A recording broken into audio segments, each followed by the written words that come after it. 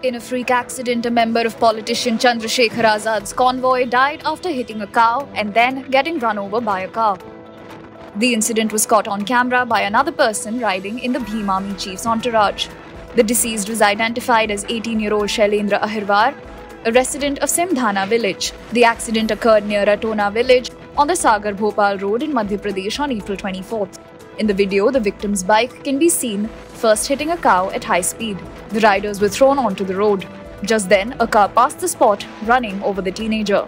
Ahirwar was rushed to the hospital but died while undergoing treatment.